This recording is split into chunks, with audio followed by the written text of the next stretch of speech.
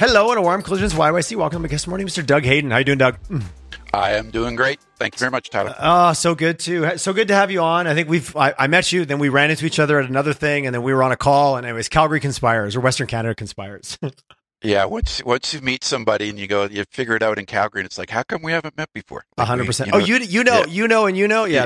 This podcast is the epitome of the 1.1 degree of separation that is Calgary. But hey, let's jump right into it. You're the president, CSO, and founder at Arthroto. Arthroto Industries Inc. If I'm going to be officially creeping on your LinkedIn, which I am. So let's jump in the elevator. I think an elevator is an appropriate ride for your business as well. What are you guys all about? What do you do? Let's do a little bit of the elevator pitch, and we'll open it up from there. So I'll do the elevator pitch, and then if you want, there's some background as to how this all kind of came together. But long story short, the COVID caused a dramatic shift in how people either work, right? And especially for white collar workers that were in office. Yeah.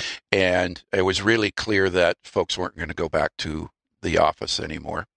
And that, the primary kind of next secondary use for an unused office building, everybody thinks is going to be residential, and the municipalities that are being affected by, empty downtown cores of, office folks not returning to office, they're the ones that have seen this. But, if I'm really condensing this, I have a background in prefabricated offices, so commercial, where we'd build out an entire office on an empty floor plate, and everything would be prefabricated. And by the way, Calgary is very much a center for this. Okay. Yeah, and for a couple of reasons, which I'll dive into as well. But there was nobody that was tackling converting empty office to residential with a prefabricated solution. Mm-hmm. Nobody. And we saw the opportunity. There's a number of companies in Calgary that have a lot of different specialities that are very much focused on this. And Calgary was a leader in converting empty office to residential. We couldn't make a business out of it, though. One city isn't really a business for getting into prefabricated as much as you'd like to. But obviously coming out of COVID, what happened to Calgary 8 or 9 years ago was now happening all over North America to every major city, except for a few that really weren't ever office focused, right? So like a Vancouver or Miami, they're not as affected, but almost every other city is. So we just said, well, nobody's doing it this way. There's enough expertise and enough, knowledge in Calgary that can handle doing prefabricated solutions for converting unused office to residential. And that's what we did. We formed this company around that thesis, and we're hitting the market. We're literally legally only about 6 months old, not even. Oh, okay. So you're still measuring in weeks and months if it was a newborn. Exactly. I gotcha. You got it. Yeah. So strangely enough, we had a leg up because of our hollowing out of downtown based on kind of 13, 14, 15 energy sector changes. Yeah. Which gave us a head start on a weird thing to want to have a head start. Or I appreciate finding the benefit of the head start. Yeah. Yeah. And so is this also a symptom? And I've had other people on like, oh my God, you look at other sectors when it comes to manufacturing, when it comes to so many things, and construction, we still show up on site and cut 2x4s. Yeah. Is this also an opportunity that this industry, maybe the technology or the need finally aligned with the change that maybe has been slow to come? And I don't want to point fingers, but you're not the first one is like, hey, we weren't very revolutionary in a lot of sense when it comes to construction, especially residential more so. The conversations I think I've just had have been more with those individuals. Yeah. Well, yeah. I mean, the way you build a house really hasn't changed a whole lot in the last 100 years, right? And part of that is that it's not like people haven't tried. Trust me, there have been massive efforts to do, factory built housing, right? Massive efforts. That there's a lot of, sort of dead bodies along the way here, right? It's not for lack of trial and error. I appreciate that. Well, yeah, you don't necessarily want to be the tip of the spear, right? Yeah. But most of the drop has occurred because either the process becomes too expensive at a certain point to do, okay, right? Meaning that there's no cost benefit at the end of the day, right? So that was one outlier, and the other is that you've got a whole system designed for building 100 years ago. So you have very outdated codes that haven't kept up with technology. Not even electrical, not even basic electrical, right? I mean, just going from even piping from copper to a plastic, which is far easier to work with, right, and far more resilient. Even that took a decade. So you've got that whole, we'll call it the building bureaucracy that you have to deal with, the building code. But I mean, there's reasons for it, right? You want to make sure what you're doing is safe, but you also, come on, right? Like, I mean, even in jurisdictions like Chicago, I mean, you can't run whips like an electrical whip in a wall longer than 5 feet. And that's been brought about not because of code, but electricians were worried they're going to lose their jobs, right? Now try to find an electrician. They want that, so that they can do work faster. So, yeah, there's a number of factors. It's all coming to bear at the same time. And there's been a couple of false starts in what we'll call factory-built housing as well. Just in terms of, and by the way, the situation we're in housing right now is, it hasn't been this bad since right after World War II. Okay, in terms of just access, shortage of actual residential. If you want to put a real pin in it, like, when or was housing ever in this much of a crisis? Yeah, one time that you can point to within recent memory is after World War II. That's where we're at. I was reading the other day randomly, just some of the tactics that the government put in place from no interest or no money down or things to try to get these GIs all access to housing at that time, and what a crisis level that it was actually at. Yeah, and they brought in one thing, which is interesting because we were actually using that quote, like, not since World War II has housing been this bad. It's in our videos and everything. But it's funny because the government of Canada just brought in a plan that was enabled right after that. And it was basically to have a set of drawings that anybody could use. And, basically that was that it already met code. All you had to do was just, the city can just approve it, and off you'd go to the races. I don't think that's really what we're looking for these days, because, you didn't have AutoCAD back then. You didn't have all these tools. No. Again, I think the government's just throwing darts right now, right? Because one thing they won't do is, it's going to need money. You're going to need money behind it. Like, there's just no two ways about it. So what that looks like, I don't know. Yeah, that feels like it's a different podcast even from what we're talking about right totally, now. But and I'll talk a bit about how some of what we're doing is getting funded as well. Yeah, and why Calgary is so successful. Okay, right? Well, at the root of it, this is very Calgary and Western Canadian centric, but most problems you run into, they're much bigger than our borders or much bigger than our geography. Talk to me a little bit about just the difference between like this type of modernization, or let's just throw digital transformation. It's a good buzzy buzzword around when it comes to residential versus this office conversion. Is it because of the volume, because of the one single location that you're able to do things more at scale? Like, just talk to me about why this is such a better, or an opportunity that seems to be making sense. Obviously, you built your business on it versus the bodies at the side of the road for the residential construction side. But so the reason this is an inflection point. So I'm going to give you a bit of my background now. My background before this was, like I said, I'd worked for a company called SMED. If anybody in Calgary would know who that is, pretty well known. Yeah. So and actually, I would credit a lot of what is done with office, like prefabricated office, to Mogan's. Like, he really has pushed the curve, right? When you're pushing the curve, though, you're going to break some dishes, right? Like, it's going to, so yeah, anyway. I had him on the show a few years ago when he started spun up Falkbuilt. And he's guy. He's a prolific individual with it. And he is. He's a character. And he doesn't give up. He's like, he's a bit of an inspiration in that sense, because I think we're only about 10 years apart. But prior to that, I was actually I was involved in technology. I used to run data centers. And then that actually wound up, because I got a strange background. I studied film and television, and then there was no work. So I wound up working in a data center part-time, graduated, that turned into full-time, had an aptitude for it.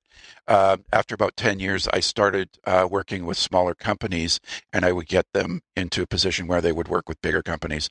And I actually happened to specialize in what we'll just call multimedia at the time. Okay. So, a lot of what I would do is I was working with Cisco Systems and Lucent and all these big players. and having done that and getting a couple small software companies into these bigger companies, an opportunity came up in Calgary to go work with Evans Consoles. And so I came out. I was brought out by Evans Consoles. They're the ones that put the console systems in to NASA. That's what they do control rooms, right? Correct. So if you ever saw NASA's control rooms, Evans does all that work. Okay. So, and I spent about a year there, and the program I was in, it wasn't meshing, right? I was to do public space work, and I wasn't comfortable there. I wanted to do something a little more. Somebody said, go talk to Smed Tomogans, and I called him, and he brought me into a business development group that handled raised floor and specialized in focusing on the tech players like the Ciscos and those guys. So that's what I was doing. .com was in its full bloom. So, I mean, you couldn't keep up with the book of business, right? It just was exponential. Then .com. And then we all know what happened. We all know what happened. Yeah. And then Doug's on the streets, right? So, and then Doug decides to go work with his wife in residential real estate, right? Even though he's got commercial, because I got a commercial license to do that because I was working with a lot of commercial realtors at the time. So I got all the designations, CCIM and all that. But anyway, I learned how to cost these projects out. So a lot of it was based on what's called TI dollars, tenant improvement dollars. Mm-hmm. So you would throw that into the mix and you could justify using our solution, which was built off-site, versus doing construction on-site, which is a big mess and took forever. But from a channel strategy, from a sales perspective, that makes a lot of sense because something's going to happen. How do we mitigate it, and then how do we leave the building owner with better than they found it almost and from a build-up perspective? Here's what's really interesting. I just got off a call with an architect out of Washington. Washington, D.C. And so what we used as the calling card to get us into projects was raised floor. So we had a raised floor solution that instead of if you look at those pictures from the 60s, 70s, and the 80s, you'd see all these columns going up from all these desks, right? And that was where your electrical and everything came in, right? Anyway, SMED had a much better, far more elegant solution and looked beautiful, mixed with offices and refreshment centers and everything else. But if you had a raised floor, Cisco just came out with their phone system that was all plug and play, as well as Lucent. So we'd spec the raised floor. And by the way, we were speccing 5 million square feet at a go. Like it was massive, right? So if you could spec the raised floor, you had a very good chance of getting a lot of that office work as well, because you could deliver it all. And, literally, you got the foundation, and then you got to go with what came on top of it. Exactly. Like literally. So where I'm going with this is, we just got off a call with an architect who says, if we could do raised floor, if we could do 10 inches or 12 inches, right? I could go in and we wouldn't have to just worry about doing a full conversion on a building. We could do part. And by the way, that is the biggest hole in this market. If you can convert part of an office building to residential versus the entire building, there's actually far more work there than there is in just converting the buildings. Now, don't get me wrong, we'll do both, and we actually have an acquisitions team that is working with investors now to go acquire buildings to convert. So that's a big part of our business, and that is going to be the core of our business, actually. That's probably going to be at least 50, if not more, % of our business. But what I'm also hearing from you is the creativity of, right, it isn't black or white. There's a mixed use option. Like there's a few ways to skin this cat to really identify, well, yeah, I might, if my office is just upstairs, maybe, and I live, or my downstairs and I live upstairs, and my retail and my grocery store is in the same, like that live use blended of quality of life to get away from the big commutes, and which most cities suffer from way worse than Calgary, just at the most superficial level, the soul sucking reality of those. Well, and it's a good use of building. Like what's changed with COVID is that, and building owners are, they're either believing it or they're not. Okay. They either think office is going to come back, or they're realizing it is not. And they're stuck with something that they don't know what to do with. So if you're in the kind of the latter camp, then you'll wait it out. Office is going to get better. I think you're just waiting for a falling knife to just keep falling, right? Well, if I hold my breath long enough, it'll go back to the way it was. And it's not. And there's so many dynamics that changed with COVID.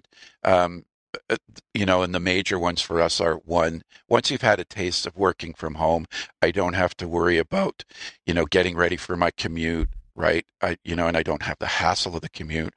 I can deal with my kids on a better schedule, right? there's just so many advantages, right? As both of us sit here in our home offices talking to each other. Well, exactly. And right? I looked outside and it looks like the roads might be slippy, but it doesn't matter. Yeah. But here's the other part. You sort of have to remind people of this, and it's only been 3 years, maybe, a bit more. 3 years ago, would you have gotten on calls like this? Would you have spent your day? You didn't even want to get on a Zoom call. No, I avoided it like the plague. I avoided it, Doug, like the plague. Yeah. Now, that's all everybody wants to do, and it's really effective. I mean, I literally hold anywhere from like 5 to 10 meetings a day, all around the country and sometimes all around 100%. The world, right? And that is the new way of doing work. And there's more and more tools that allow people to do that, right? To better and better, like your cooperative work. So, the writing's on the wall. It's done. The die is cast. Get used to it, right? So, so that's what we're. I don't want to say we're capitalizing on, but there's still I think there's still going to be this whole mindset that's going to take about another year or two to go through. And the other part that's going, like, if you look, there's literally two things that we help out here. One, there's a housing crisis, right?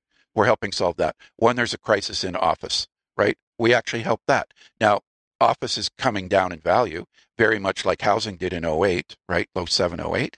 That's what office is going through right now. It's a mass correction in the office market and valuations. Massive correction. So if I'm a business owner putting the business, and you said about your investment arm, and all of a sudden I need to look at the valuation on my building, and all of a sudden all my formulas and all my equations that keep me on side are going offside. By doing this, does that immediately shift me into a different valuation perspective when I move this to residential? Like, is it also a way out of maybe getting out from under? You're falling out of covenant, and all of a sudden all your lending and all your structure and investment model is breaking because the valuation of your building is dropping off. Now, if you're the bank holding the property, which, yes, that is the case, right? Okay. So you're probably not going to get your loan back, right? So you're going to have to write off a portion of it. A fair amount of banks have started to sell off those buildings. Now, some are holding those simply because they don't want to be seen as the next Silicon Valley Bank or, First Republic, because that's what happened with First Republic. It was their office portfolio that brought them down. Which used to be the trusted safe zone, right? Yeah, it used to be. Exactly. Right. Especially when you hold office buildings in New York or Chicago. Yeah. Right. But I mean, you talk to architects and you talk to commercial realtors or real estate brokers in those cities, and they'll tell you B and C space, some of it's like 80% vacant, right? Like big numbers. So, and if you had purchased that building, it's anywhere between $215 and today, you probably paid a pretty penny for it. Yeah, you were upside down in a big way. There's buildings in New York that are, they're all over now, but there's buildings throughout North America now that had originally sold in or acquired for that $200 million number, which seems a pretty steady number in that space. That building now, if it goes to market, is probably a $50 million building. Ooh, that's a write down that stings. 75%. Right. So they're somewhere in that 50 to 75%. That puts it into perspective. Right. But if that happens, now the numbers work for a conversion. Right. For the most part. Now, in Calgary, it was a bit different. In Calgary, and by the way, a lot of these buildings that you're talking about, a lot of the buildings could be paid for. They're typically owned by a family or a family trust. They could be paid for. The reason the family trust doesn't want to spend money on that building one way or the other is simply they don't know what to do with it necessarily. They don't want to sell it even at a discount, even if they don't owe anything, because they get a big giant tax hit if they're not taking that money and reinvesting it. So we're there going, hey, if you'll put the building up as collateral, right, we can go and borrow the funds to convert it. I see. Right. And then we can share in either sell it for a profit or share in the revenue. We're quite willing to work with you on a cost basis to get this rolling. What we offer, the reason that prefabricated is so attractive for a lot of these folks is they're just realizing we compress the risk cycle, right? Especially on the interior build, and we get heads in beds faster. If there's anything we do that's appealing, it's heads in beds faster. And we just tell folks, and we get a superior product out of it. But if you look at it, it's like, you have to ask yourself, what is that worth? Because the reality is your income stream is starting 6 months to a year sooner than if you use conventional construction. That's a real big bonus, right? That's a big contributor to a good return on investment when you're looking at converting. And I would guess a lot of these family offices or trusts that you're talking about, they're not construction experts. They're not necessarily real estate experts. It was just part of the portfolio, which makes it even more challenging of what do we do with this thing, right? Correct. Yeah. And they rely typically on their broker for that information. Yeah. And we're finding more and more brokers are reaching out to us. So, a big part of what we're doing, because my background is marketing and sales, we have a very big push. We have media buys in to trades. So we're actually working with some media companies to get our word out there. We don't do PR. We do our own stories. We have our own in-house marketing group. We're actually doing our own event coming up called the Future of Housing. So we're doing a virtual event where we're going to get all folks from the industry, from all sides, architects, everybody speaking towards the future of housing, what that looks like. How are we going to get out of this mess? So there's initiatives. So I've got a more holistic view. I mean, my raison d'etre is I'm going to be doing this for the rest of my natural life, right? Till one something breaks, right? Hopefully it's not the mind, right? But this is it, residential housing. I got 20 years in doing it as a realtor, so I got a ton of experience there. So there's even things that we bring into our solutions that you don't even see conversions are happening now. They don't even have it. They're not even doing things like water detection, water arrest. Now, the one builder in Calgary that's the most, I would say, the smartest builder by far that's converting and also understands prefabricated, that person understands that. So they're putting in things like water detection and other things that should have always been basic. Like they should have been basic 20 years ago. But that goes back to that argument of how we build, right? The biggest problem with condos is water damage. That is the biggest problem. I immediately think of 2 or 3 friends that had either they blew up an old waterbed back in the 90s and flooded the 4 floors below them, or I think there was some alcohol involved in that story. But right away, I immediately go, I know a story. I think we all do. The waterbed era. That was a weird time. For those of us that were around. That's why they don't allow. But they don't. They stopped allowing them in apartments. Yes, right? because can I put a swimming pool in my bedroom? No, I actually think that's a bad idea. Small swimming pool. Yeah, now I want to put a hot tub in there. I'll put a hot tub on my patio, maybe flood the neighbor out.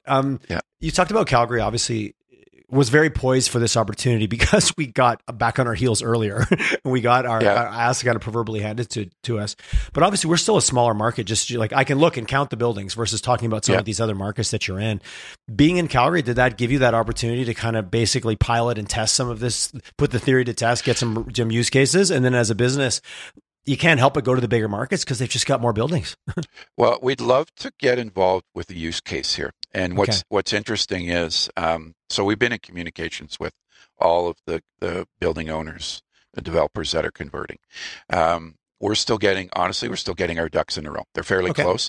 There's a couple of pieces. Well, back to 6 months in. So let's make sure we give you credit for that. We're about a year, typically a year in, because we're obviously planning and putting things in place. What Calgary did for us was when we looked at it, when we originally looked at it for prefabrication, it was like there is a business case here. Why they're not doing it? It was always about the cost of doing it, because it is more expensive to fabricate in a factory, but we're using better materials. We don't use drywall at all. It's all MDF, fire rated MDF. So you're using better. That's your baseline, right? So, and it looks better and it performs better. What it does though is, and this is what they're finding out in Calgary right now, is that the on-site labor for interiors is reduced by 70% or more. So you don't need near the labor. And that's the biggest problem right now anywhere, right? Other than, never mind the empty office problem. The other problem is getting anything built, right? You just don't have the skilled labor, the trades that you used to. Nobody, and you got all these university graduates that are having, problems getting, the jobs that they really want or trained for, right? And then you've got this whole lack of skilled labor. And so we help solve a lot of those issues, right? So that's a big part of it as well. It's just like, you have to look at the whole thing holistically. But again, to answer your question, Calgary was it was sort of like a petri dish for this, right? Going, well, geez, if COVID came along, right, which nobody's planning for, if a major disaster came along that hollowed out office, boy, would there be a big opportunity. So the opportunity really wasn't born to do this, right? Like there was the what you would call the template for it, but until COVID, it didn't make business sense to do it as we're doing it. Fair enough, because there wasn't that big of a push. Yeah, it wasn't that big of a market, right? That investment up front, is that still? How many times do you run into that? Like I can invest now, but I'm looking for shorter term. But real estate by its nature is a little bit of a longer term horizon. So does it make that investment up front narrative make a little bit more sense because it's maybe a longer term asset? Typically, I'd be careful what it. Well, there's no is or isn't. It's just I'm slicing it. I think I was alluding to it earlier. If you own an office building. And by the way, architects are leading this charge as well. If you own an office building, what they're saying now, especially with these towers that are going up, we'll just say 40 plus stories, right? Yeah. Maybe that building should be looked at very differently. Maybe it should be looked at as more a structure that should be flexible and accommodate changes right out of the get-go. As we move through time. Because the one thing you don't necessarily want to do is take down an office building that might be, 40, 50, 60 years old, simply because the amount of, encompassed energy and waste, that represents. If you can save that building, what does that look like on the eco scale? Because if you build a brand new building, whether you build it out of concrete or mass timber, you're still having to take down that structure and deal with the waste, right? And if you're building new concrete, again, the concrete's in terms of a green solution, it's not very green. It's getting there, but it's not. So, and by the way, we view mass timber as we move into the future as our build from scratch solution. Because interesting. Okay. Our solution isn't just being considered for conversions. It's also being considered for new build, because we can go into a new build and populate that just as quickly. So we can reduce time cycles on new build as well. So it's not just, that's the opportunity here. It's just, it gets us into prefabrication for multifamily, right? That's really the what's going on here. I do appreciate the blended use perspective of it's not a foregone conclusion that if we building a building for one purpose, we are, the cycles of the world we live in seem to be compressing in terms of change, right? Yeah. Mm-hmm. Yeah. And if you look at, I think it was, NOK, they're an architectural firm. One of their architects came up with a design. Somebody's got a building that they built, and now it's basically only 20% occupied, office building. They came up with a mixed use scenario. So they put more kind of common area in the middle. Yep. So that's where your stores would be, and maybe your some recreational facilities. And then on top was going to be a rental. Right, so long term, and below it's going to be hospitality, and then right under that was office.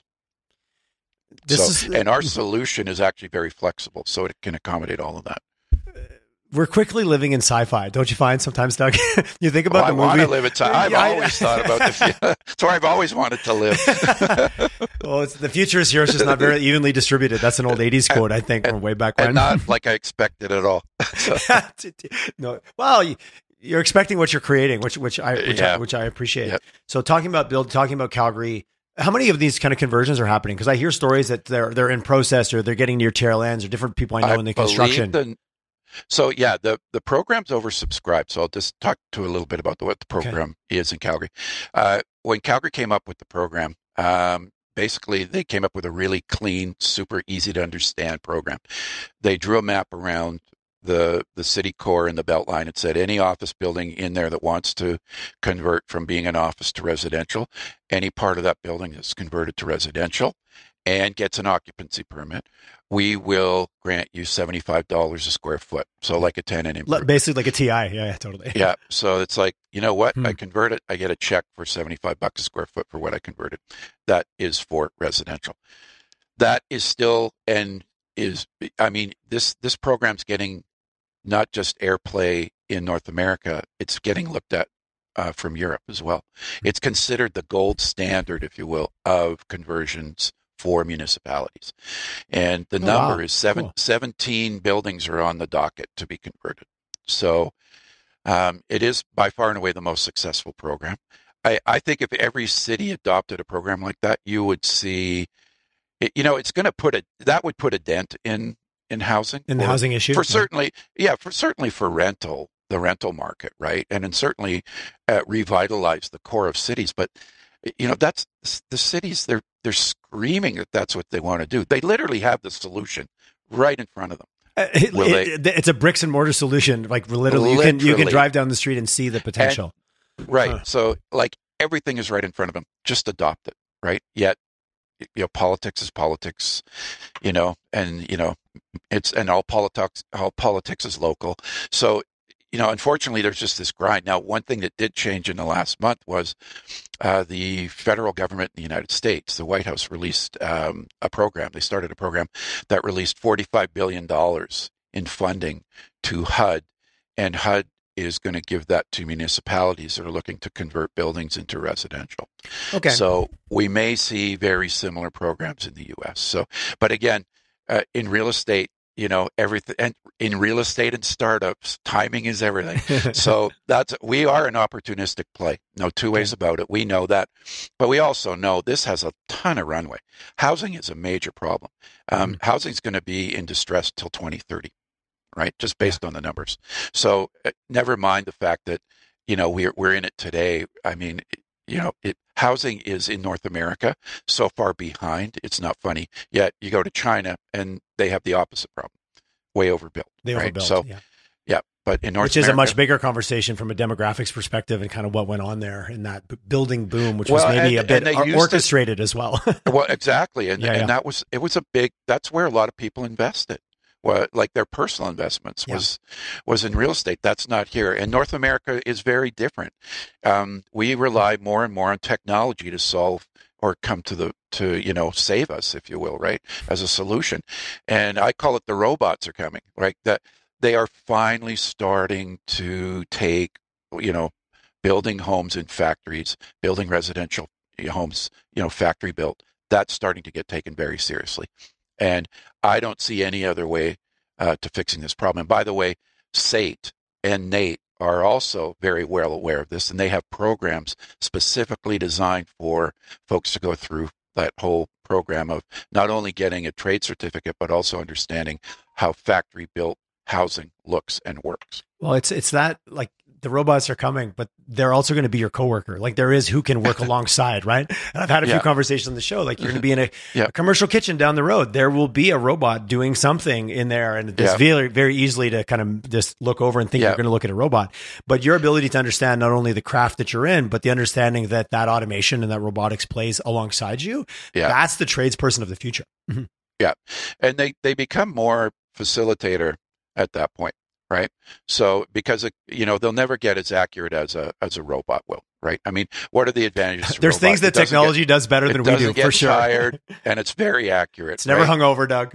It's never hung over. What does it not do? It doesn't know if it's doing something wrong, and it doesn't 1,000 times perfectly. Or geez, did something go wrong with the paint? Did the paint go from yellow to orange? It doesn't know that typically, right? It's even with AI, it's going to have issues.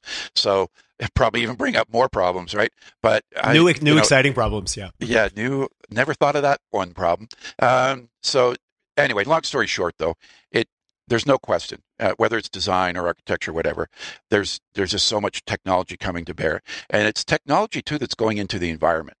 So what we build is we're working with Honeywell on part of our solution. So you'll literally be able to walk into our residence, and if you're a renter, you'll just be able to take your phone and connect to your accommodations and set things the way you want. Set the lighting colors, set the temperatures, set all of it. Well, it'll already know your profile. It'll already know your profile. It'll know your profile. It'll have music playing when you come home.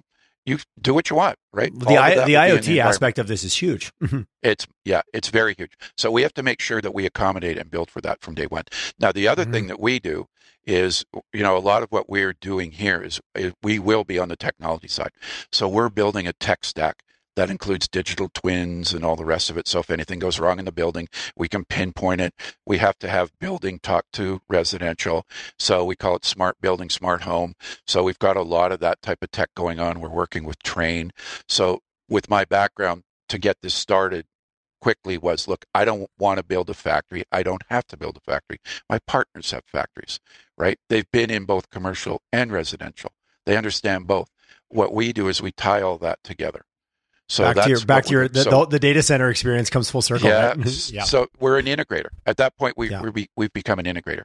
So our IP, if you will, is learning how to take all that, integrate it, and then put it into the environments that we see, what's coming in a way up that'll directly benefit the environment you chose to apply it to. For sure. Yeah, and a lot of the tech. So we future-proof what we can.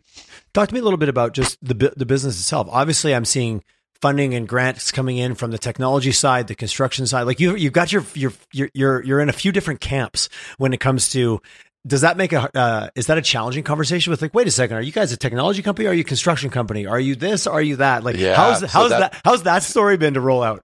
Well, and it's funny because when you're going out, because a lot of people can't put you anywhere. Yeah. So that's exactly what happens, right? It's funny because we just got approved by Autodesk, the folks that do AutoCAD. Okay. We just got approved by them to come into you have to get invited into this program. It is not, they don't just throw it out. They don't give keys to everybody. It ain't like, hey, pay your entry fee and you're in. You have to be doing something that they consider to be, I wouldn't say revolutionary, but definitely a different approach. And what they do is they will bring resources to bear to help you solve these problems or help create solutions for them. So we were invited into that, but it's exactly that same thing. And the reason they developed that is because they bridge a lot of that. It's like they're a tech company. Everything is built basically in a computer and then goes to construction. But they know there's that in the middle part, right? And because are we a developer? Are we a construction company? What are we? So are we, an integrator? An investor? Like I can pull the list just by our chat so far. So yeah, I think the answer is, if I was going to place this anybody, and by the way, there's a term for it. And by the way, Alberta and specifically Calgary is way ahead on this curve, because you talk to people in the U.S. and they go, "What is going on in Calgary?" Like, I love that. There's so much stuff pouring out of that city, and a lot of it does have to do with construction tech. And I don't know how we became a hub for that, but we are, and that's where we play. I think that's where we can be identified as like we're that company that does bridge a lot of that and understands the future, and that's really what we offer, and that's what we play at. So we're a construction tech company, and there's two markets that we've identified: conversion as a service, so we go in and help others, or we'll acquire, convert ourselves, build ourselves. Acquire and convert. So we have a whole business plan that takes us out into the future here. So when you're talking to, and again, however has this been funded? Has this been some angel family seed? How do we get to here? Here's an opportunity for your listeners. So, and I'm going to set the ball up, Doug, and you can knock it right out of the park. Yeah. No, the reality is we're self-funded today. Okay. So there's three primaries that are involved in the self-funding. So there's myself, Spencer, and my son, Dexter. So that's who's invested in this company today. We're going through what's called a safe round. So call it angel, call it whatever, friends and family. It's called a safe round. So really, what that is, that's the funding that's to get us to building the tech stack and everything else. What's happening in tandem with that is we're actually out working with capital partners to go acquire buildings to convert.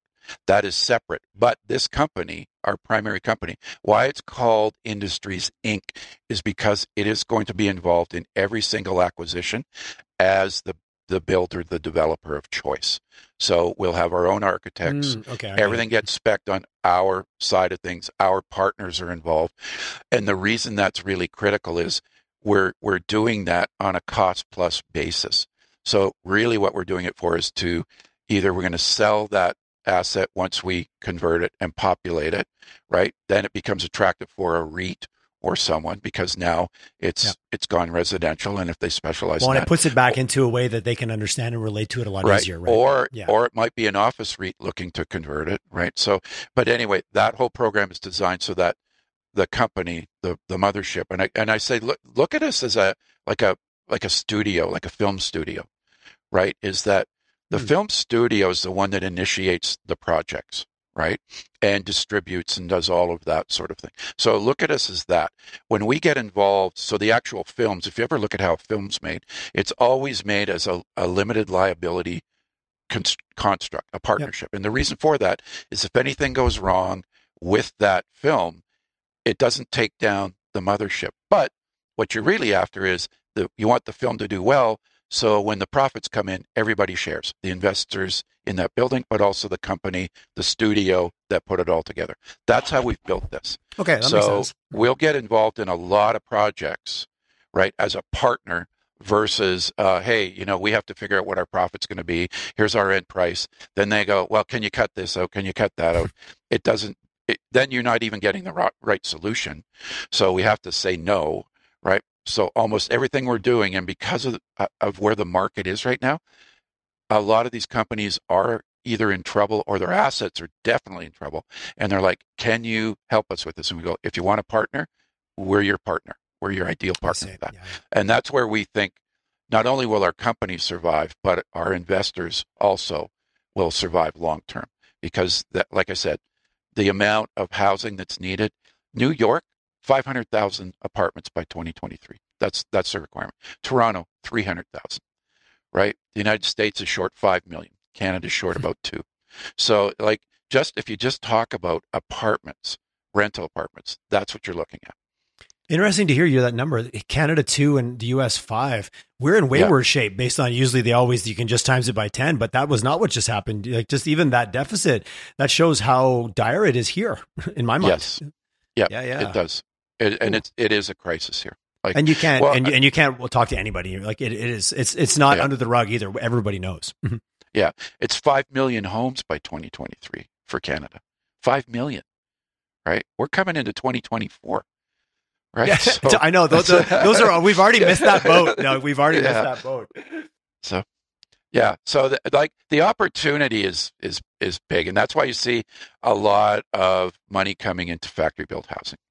Right. We had to pick an inflection point that worked well for where we're located and our backgrounds. I was going to say your background lends to it. Go where you understand, and then do something different there. Right? Well, here's the other thing. I put a team together. So my co-founder is actually the total opposite of me. A young guy, Cornell graduate, 2 engineering degrees, right? 1 in computer science. He's been through 4 startups. So I said, look, if I ever start a company, I met him through a men's group in Los Angeles, actually, online, of course, because it was COVID, right? So. But anyway, Spencer, we've been talking about this for well over a year. And I just said, look, if I start a company, would you be interested? And he said, yeah, absolutely. He got his toes wet, right? So he didn't quit his day job, if you will. Yep. But he did quit his day job. I think side hustle is the right term. Yeah. So he did quit his day job just recently, and he came in full time. That's awesome. So that's a big step. As soon as we incorporated, that was it. And then we've got, one of our board of directors, Chuck Krause, he was in-house legal for DIRT for 3 years. So we've got a connection directly with our key partner. So we have a really strong board. One of our other key folks that we brought in is a gentleman that does a lot of development work for the big players in California. So he's gotten big projects approved in the state of California, in Los Angeles County, in San Francisco. So he's got a long track record of getting projects approved and working with government. Knows how to navigate the waters. And he handles all our government relations. So we set up our company as best as we possibly could for success in this arena. Maybe silly question, but maybe not. Is the biggest risk here just the sheer size and the velocity of the need and this opportunity? Like, I know which is a double-edged sword, but it's real. It's still a sword. Yeah. Well, I hope not. I mean, I hope we plan. You never get everything, but here's what's the nice part of this, because all of our partners are in office, right? So they're in commercial. That business came off quite a bit. There's a lot of extra capacity, right, in the factories and in the field for accommodating any new work, if you will. So all of our partners look at this going like, this is a great opportunity for us. So specifically, even around our main partner, DIRT, because office came off so drastically, right, it's slowly building back up, but it's not going to go back to where it was. Yeah. What can help fill that void? Well, I mean, when you look at the numbers, and how quickly that 20 years of prefabricating office interiors, you get to know how to make things. Yeah. And by the way, that partner just brought in somebody from Mercedes that had helped Mercedes design and build their factories and their basic quality control. So the A team is coming together, is what I'm also hearing. Not only is the A team there, but it has a lot of spare capacity. A lot. There's even a factory that was built just before COVID that's just sitting there ready for new capacity. So that there's so to answer your question, we don't see it as an issue, but it comes up all the time. But when people realize just how much capacity is there, then that goes away. Because if you got 40 buildings to convert, actually the architect we were just on with said, I have a client that has over 100 buildings they're looking to convert, right? That would be like, well, how the heck are we going to manage this? Because for them, it's like, I got to get contractors in all these different cities, and like, who's going to manage all this, right? Well, if you have a standard for your interior build out, boy, a lot of problems just got solved really quick. Well, right? you move construction from organized chaos to no, it's a product and it has guardrails and it has those things built in, right? Yeah. So again, it's all about timing. Yes, totally. And then working your ass off, just to be blunt. You got those 16-hour days. Like Elon totally. Musk, whether you love him or hate him, I mean, the guy's inspirational. Right? He has a work ethic. Yes, he does. Yeah. And if you weren't brought on through that work, I was reading the breakdown of like why the conflict is like, well, these were people that he inherited that didn't have the work ethic he created in some of his other organizations. And as an owner, I'm like, well, I can I get that a little bit. I appreciate that as much as sometimes it looks like a dumpster fire from the outside. Makes for good headlines, whatever. Doug, what's obviously, and all joking aside, you guys are in the middle of your safe round right now. Someone go to your website, give you a call, classic. What's the best way to get a hold of you, Doug? The best way is go to arthroto.com. Okay, go there. There's an investor portal and there's a questions portal. Contact us. Like all of that is there. And it's easy to get and if you just want to get connected with me, just go to LinkedIn. Nice. And just look for Douglas Hayden, and you'll see there's probably 30 of us out there, but there's only one that's there will only be one. There will only be one. Yes, exactly. Working with a company called Arthroto. So anyway, that's the easiest way to get a hold of me. The future of housing is factory built is your headline, right? It stands there. You go. Then you found the right. Yeah, I did. I knew. Doug, thanks for coming on. That was that conversation went by super fast. Very curious to learn more about this space. I love what you guys are doing. Thanks for just your transparency around it, and I love that you guys are based here, but yet the world is your opportunity. That's powerful for me. Yeah. Well, if you want to, reconnect in a year and see how we're doing. Game on. 100%. Yeah. That's my favorite part of this community. It's like, we'll circle back. Like the where are we now kind of. Or whatever happened to. We don't want that one. No. I think it's going to be a where are we now. But Doug, it was a real pleasure having you on. Thanks for the chat and good luck with everything. And we will talk again. Okay. Much appreciated, Tyler.